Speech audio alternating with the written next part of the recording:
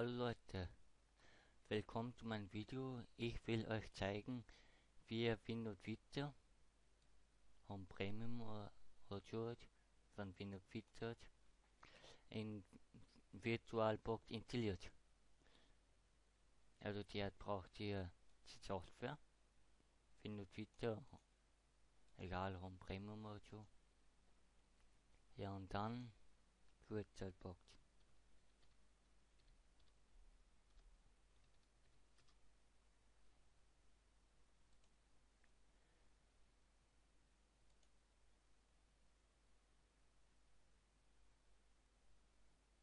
Da die dafür.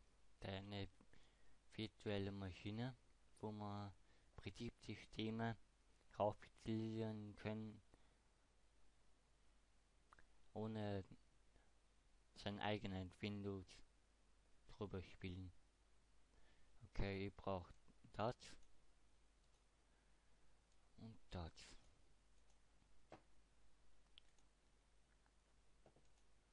Über Linux werde ich noch ein Video machen.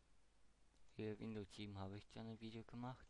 Okay, dann, wenn ihr runtergeladen habt oder gekauft habt, ich habe keinen Download-Link gefunden, außer bei Amazon.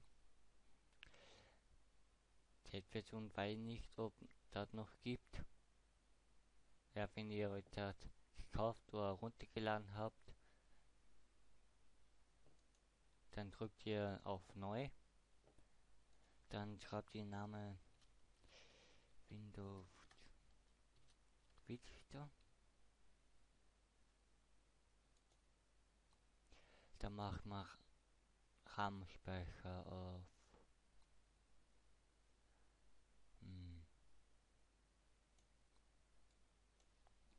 1024, steht 1 Giga. Weiter, Festplattenerzeugung, die Parts. Weiter, die Herzen nehmen. Weiter.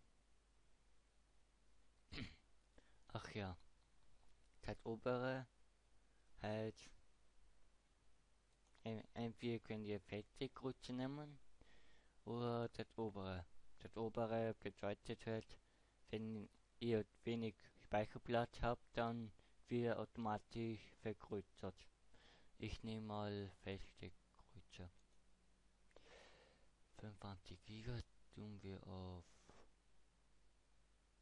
15. Ich tue mal auf 15 Giga. Dann erzeugen.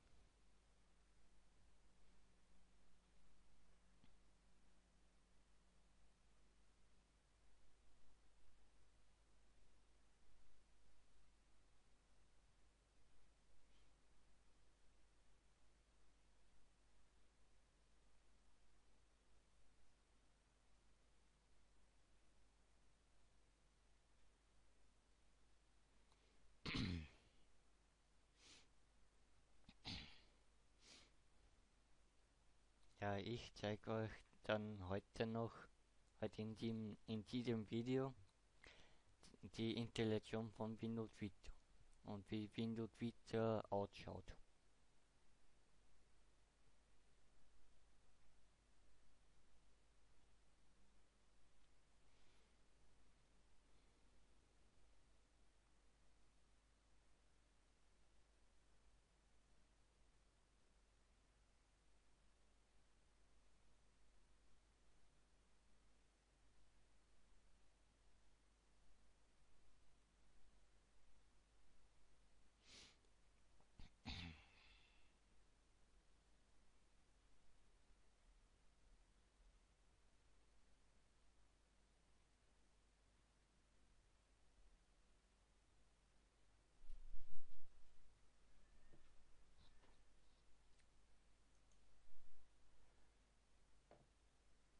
Mache ich mal Pause. Ja, bei mir ist es dann fertig. Wenn bei euch fertig ist, dann schaut so aus. Steht der Windows Vista oben. Hier haben wir die Einrichtung. Ja, beendet, müssen wir noch ein bisschen ändern. Unter Ändern einfach klicken. Dann unter System. Wenn die drei angeklickt sind, wenn die drei nicht angehackelt sind, dann tut ihr das obere und das untere. Dann geht ihr halt bei Hauptspeicher, sagen wir 1024, der ist 1 Giga, der normalen Speicher. Wenn ihr auf eine CD gebrannt habt, damit ihr da unten, und wenn ihr eine ISO-Datei gefunden habt und runtergeladen habt, dann müsst ihr da für Premiere Master da einfach und dann die jeweilige Datei auswählen von Windows Vista. Ich habe auf eine CD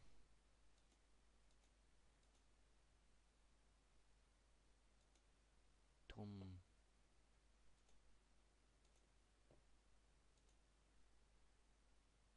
gehe ich von CD.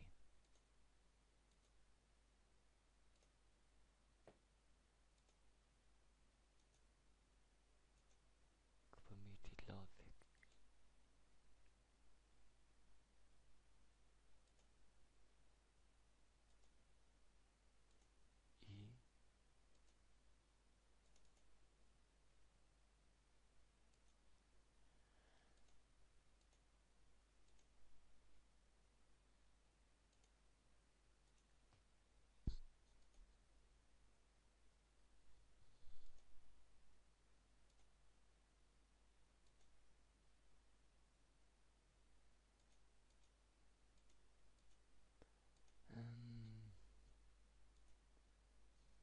I Tja, wenn es jetzt zu lang dauert.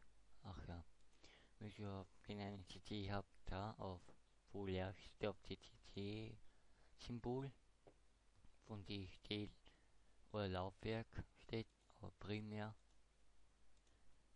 Checker und Master ist für Backups, Partitionen und primär ist für Installationen. Drücke da die jeweilige Datei, ich zurzeit bei mir auf einer CD drum J ist bei mir. Ja, und dann einfach auf OK.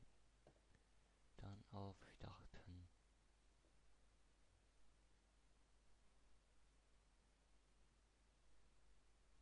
Hoppala.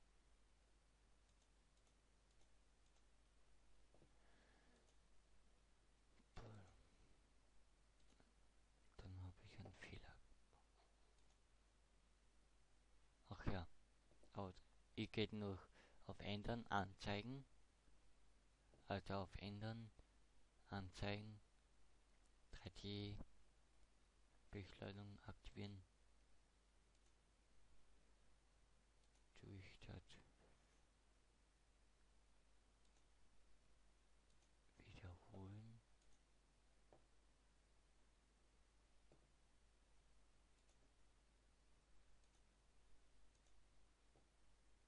Ja, da abhacken halt.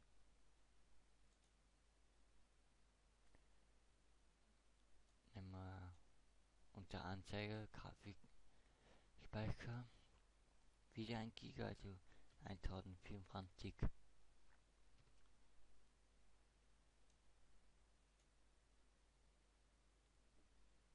1024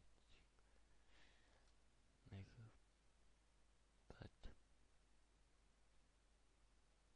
Na egal. Tun wir mal da auf 51 Megabyte. Dann auf OK.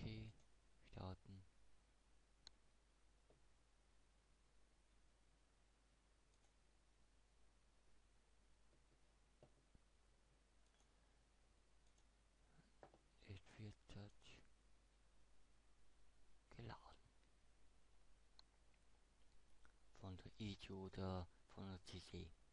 Ich habe auf eine CC gebrannt. Drum boote ich von einer CD.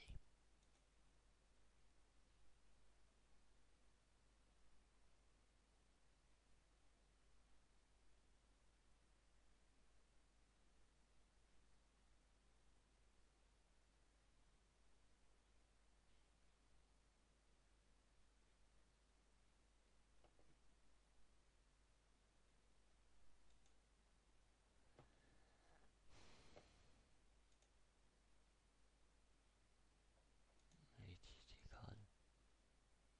Einfach auf installieren. Da ist auch egal. Einfach weiter.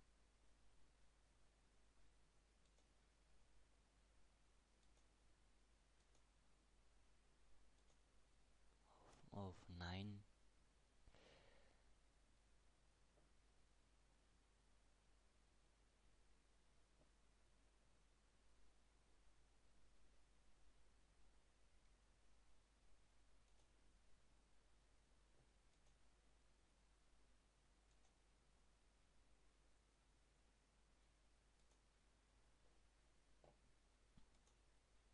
Jetzt und dem wegen die Version da. Müsst ihr da halt irgendeine Art wählen, wenn ihr die CD gekauft habt. Weiter. Benutzer definiert. Erweitern.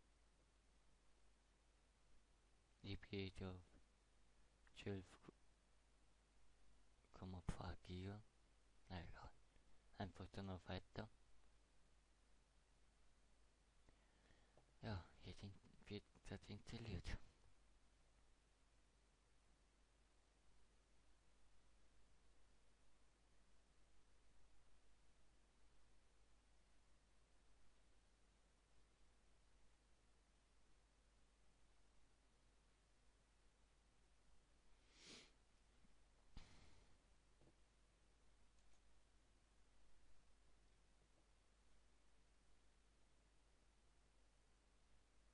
Ja, so gibt noch weitere Versionen. Ich habe in einen ganzen Pack gekauft. Das habe ich gerade gewählt. Bin und wieder Ultimate. Ich habe künftig in einen ganzen Pack bin und wieder gekauft mit den Versionen. Ist wohl ein Angebot. Ja, drum habe ich mir gedacht, da ich das mal kaufe. In einen ganzen Pack. Mit die Version hat.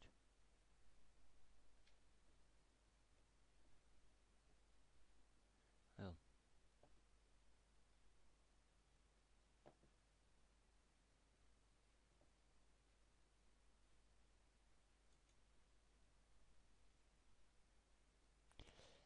Bin und wieder vom Premium Code derzeit 88 Euro.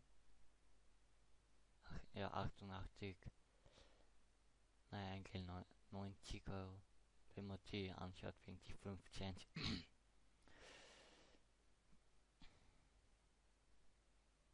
Ja,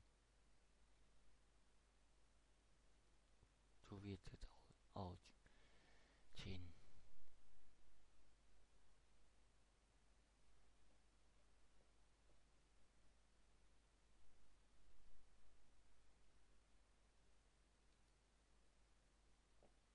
Schauen wir, wie viel noch XP kostet. Das ist ja alt, sehr alt. 50 Euro. Hm. Auf Epsilon 3. Nicht schlecht.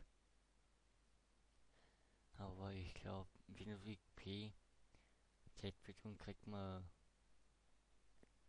glaube ich, nicht mehr.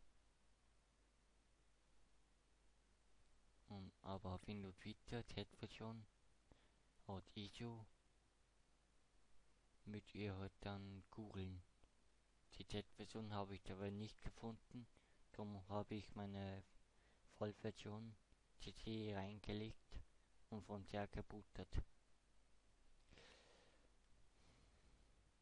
Müsst ihr dann halt nach Windows Vista Testversion googeln. Ja. Aber wenn ich noch eine Seite finde, aber ich glaube eher nicht.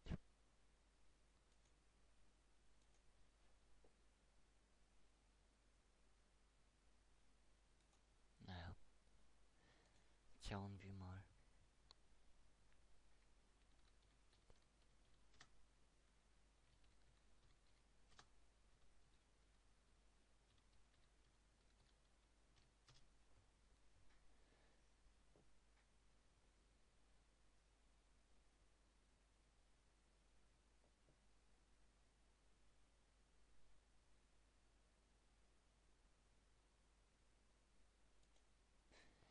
Ich habe das nämlich gekauft.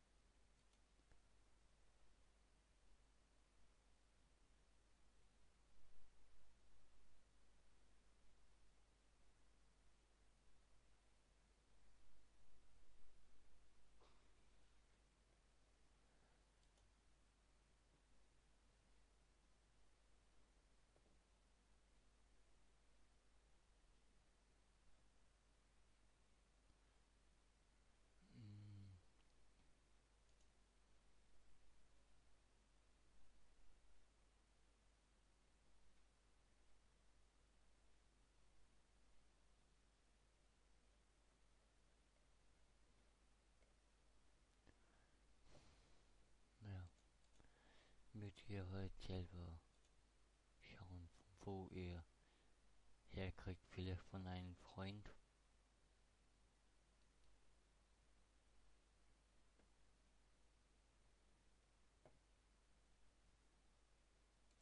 Oder so.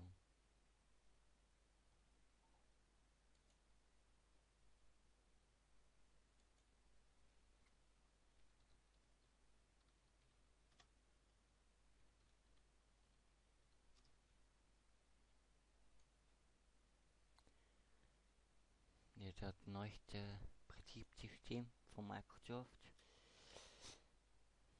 Das aktuellste halt. Das zeige ich euch.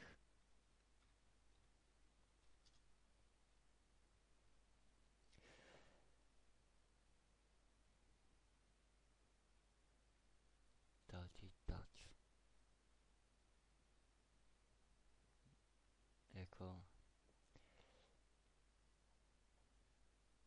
Er kostet 79 Euro halt.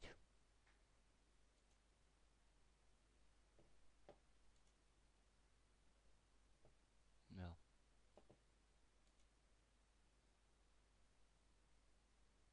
So geht es los. Oder auch so. Neue Windows. Drück die Starttaste, um die Ansicht zu wechseln. Mach die wichtigen Dinge groß. Oder die nicht so wichtigen klein. Alles so, wie du es willst. Konzentrier dich auf die Arbeit. Und stürz dich ins Vergnügen. Oder mach beides gleichzeitig. Das alles geht jetzt ganz einfach. Auf deinem Windows-Tablet, PC oder Surface. Das neue Windows. Ein Erlebnis für alles, was dich bewegt.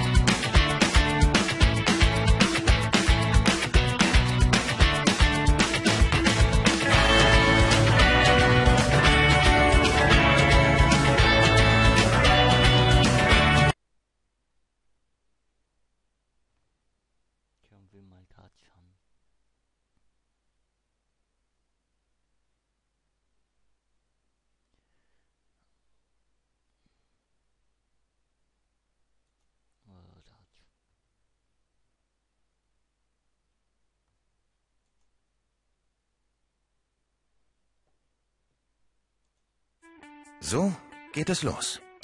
Oder auch so. Haben wir schon.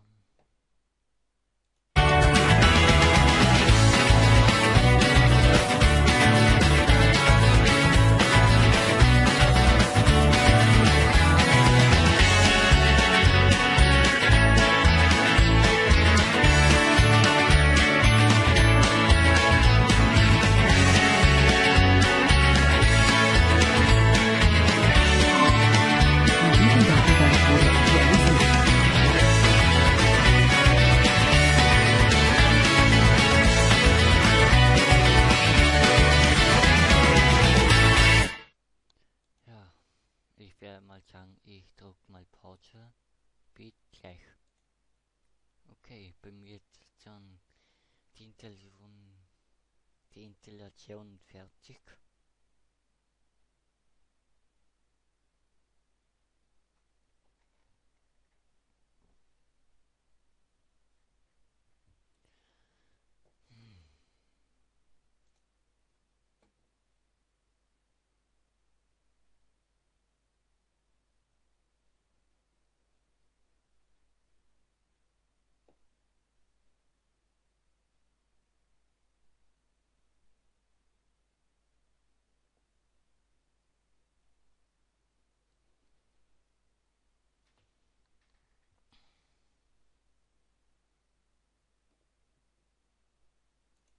Schauen wir mal woanders.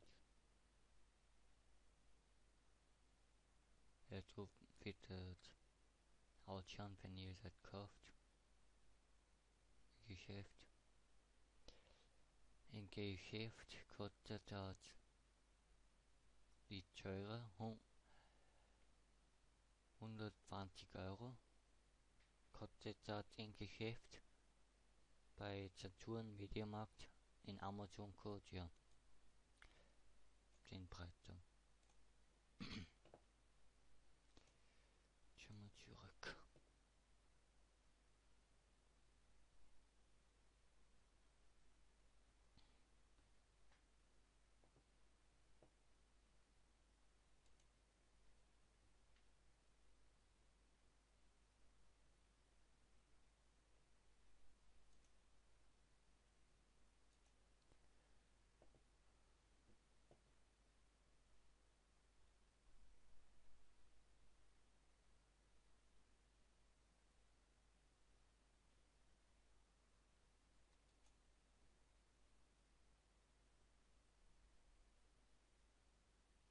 Nee, jetzt startet findet neu.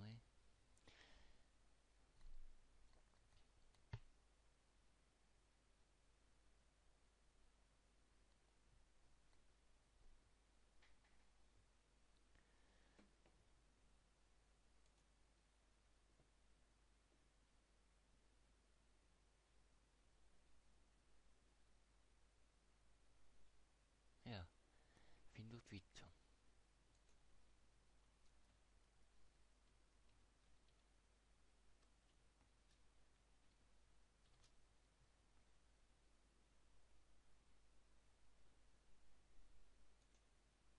Dann einfach weiter. Herbaut.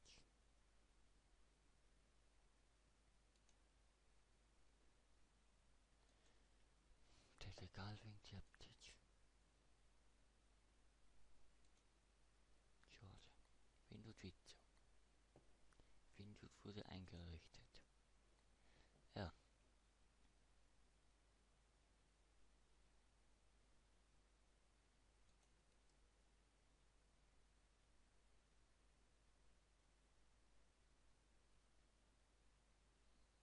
Tja. Wie das noch überprüft. Findet wieder.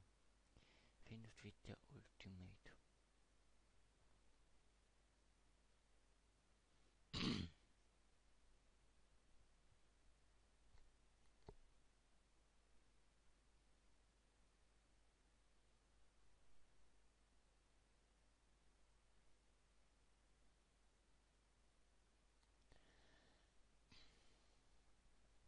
Ja.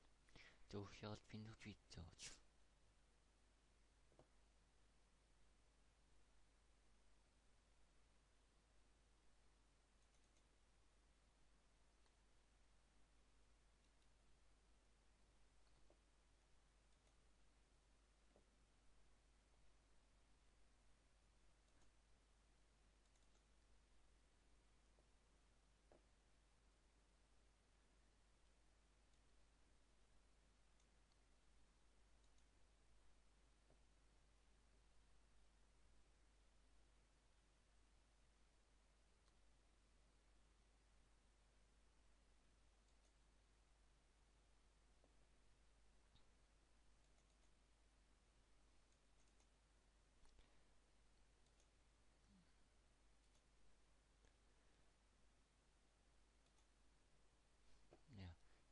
anders als Windows 7.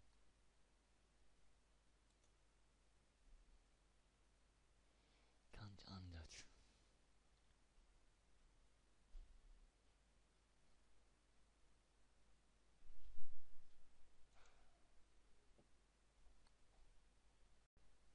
Ja, jetzt geht da weiter. Gehen wir mal auf Anpassungen. Wie das ausschaut. Und bei Windows 7 kann anders. Viel besser.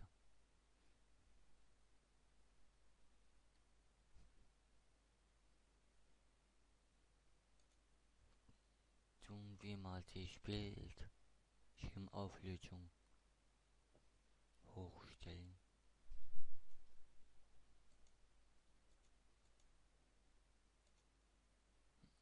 Ja, da die Farbstifte höchste übernehmen.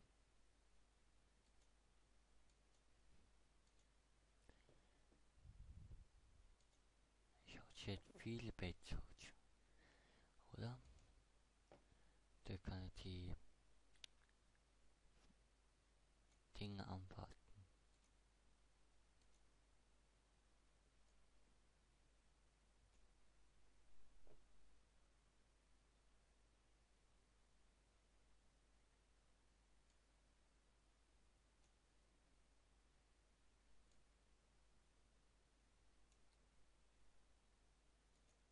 Da hat man bei Windows 7 hat man zu Herren fahren müssen und da draufklicken oder an der Möglichkeit jetzt auch gegeben, Mini-Anwendungen ist da gestanden, was bei Windows Vista nicht der Fall ist.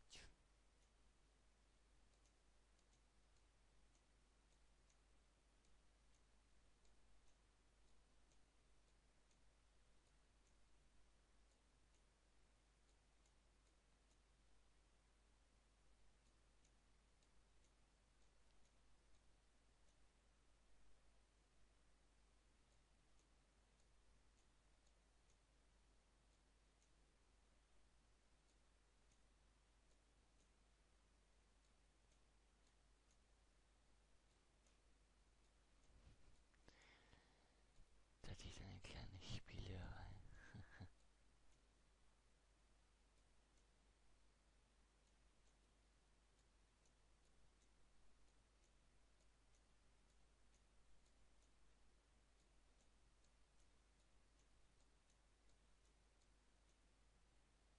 Ja, egal.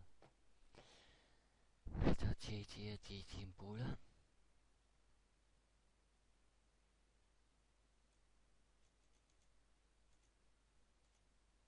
Das Internet und schon.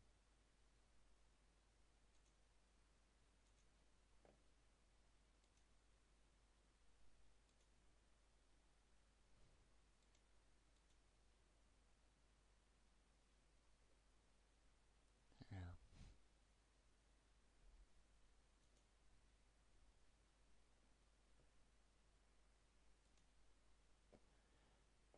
das ist klar. Jetzt so schaut die Systemsteuerung unter Windows Vista aus.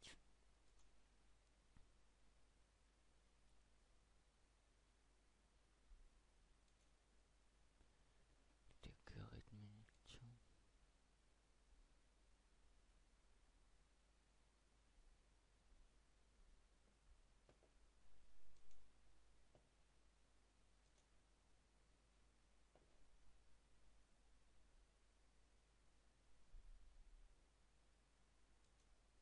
Ja, das war eigentlich schon wieder. Wenn euch das Video gefallen hat, abonniert mich und lasst mir ein Like da. Wenn,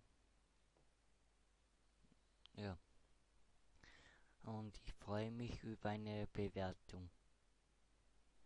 Wenn euch, sorry, wenn ihr auf den neuesten Stand bleiben wollt, dann abonniert mich.